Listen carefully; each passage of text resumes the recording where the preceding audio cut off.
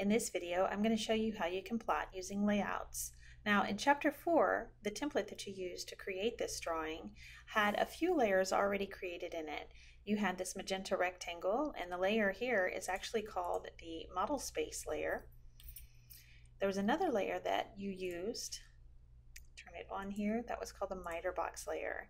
And with this layer, you were actually asked to begin your top, front, and side views in these corners. It provided a miter line already there for you, and it just helped to keep the views in line. But once we put in dimensions, we needed more space than what this little miter box gave us. So we can turn off that miter layer and then just use the move command to give us a little more space in between the views. Once those dimensions get in there, it was getting kind of tight and crowded. So now that we've turned off that layer, move the views apart, and be sure when you do that move command that you turn your ortho on, because you want the views to still stay perfectly in line with each other from the top to the front and from the front to the side. Now the next thing that we need to do, if you read the little instructions over here in the magenta layer, it says to turn off the miter box, which I've already done, and turn off the model space layers when you're ready to plot your views. So I've already turned off miter box. Now I need to turn off model space, and this looks good. The reason for that is we don't want those layers to plot. We don't want to see all that text in the magenta box or the miter box when we're ready to plot. Now I do have my notes already put down here. I use those notes. I use multi-line text, and also the note height. Important to remember that the note height is the same as your text height. So your text height should match your arrows, and your text height should also match your notes. Now I'm going to click to get into my layout. I'm going to click over here to Layout 1. Now I've got a Model tab, that's where I am right now, that has kind of the dark gray background. I'll click on Layout 1, and here we have everything that you need for your drawing. So we've already got in paper space, we've got your title block, we've got your border, and we're in paper space right now, and I can tell I'm in paper space because I see the word paper right here. Also, a few other ways that I know I'm in paper space is my cursor, it's a crosshair. So even as I cross over into the viewport, it's still a crosshair. Another way is I know when I see this viewport right here, it just looks like a rectangle. It's just kind of a thin rectangle. If I click on the word model or paper, it takes me into model space, and I can see now I have a pointer. My cursor is a pointer. As I move into the viewport, now it becomes a crosshair. As I move back out, it's a pointer, and also look at my viewport. It's a lot bolder. My UCS actually even moved inside the viewport, whereas in paper space it was outside. Another way that you can toggle back and forth, other than clicking on the word paper or model, is if you double click inside the viewport, you're in model space. If you double click outside the viewport, you're in paper space. So now what we need to do is just double check that we've got the viewport scale set. So to do the viewport scale, you're going to double click inside that viewport or get yourself into model space.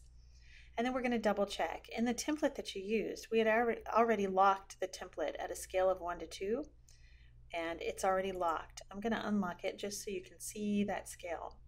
So here would be 1 to 1 was just a little too big, 1 to 2 was just right. Once you get it panned, centered about exactly where you want it, then you can go ahead and lock that viewport, and it just locks that scale into place so you can't accidentally change it.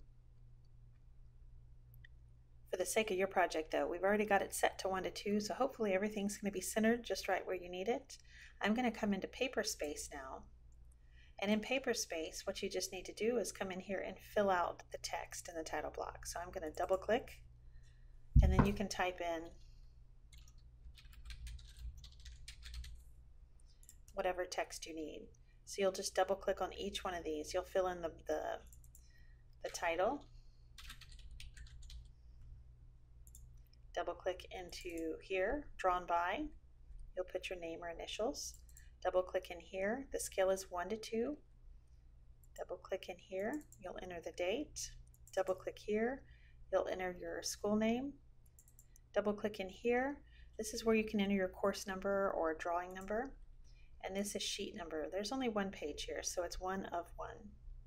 One thing to be careful about though is when you're double clicking on those things, remember how I told you how you can get into Model space is just to double click inside that viewport and suddenly you're in model space. When I'm in model space, I can't select any of this because this exists in paper space. It's not in model space. I'm going to put myself back into paper space. When you're ready to edit this text, be sure that you really have it highlighted. So double click on the text itself when it's highlighted and you'll be able to edit it when you're in paper space. If you go to double click on the text and you don't have it highlighted, do you see how it kind of highlights itself? If you're right next to it but you double click, look what happens. I wasn't on the text, so I'm not in the text edit command. I'm in the model space. And then I won't be able to edit anything. So that's a real common mistake to make. Just be sure to put yourself back into paper space, and then you can edit whatever text you need. When you're ready to plot, you're just going to click on the little plotter up here, Control P. There's different ways that you can get to it. And you're going to set your printer name. We're going to plot this at letter size. We need to make sure that it's going to plot at monochrome. Monochrome's going to print it all in black and white. And then what to plot is layout. So really the only thing that you should change here, the template should have everything else set up. So select your printer and then say OK, and it's off to the printer now. So that's it. Once you do this, it'll be the same for all the projects in Chapter 4. The shaft guide is the only one that's a little bit different, and that's because it's metric. The plot process is going to be the same. It's just that the drawing scale is not going to be 1 to 2 because it's a metric drawing. But that's it. Congratulations, you just plotted your first drawing with dimensions.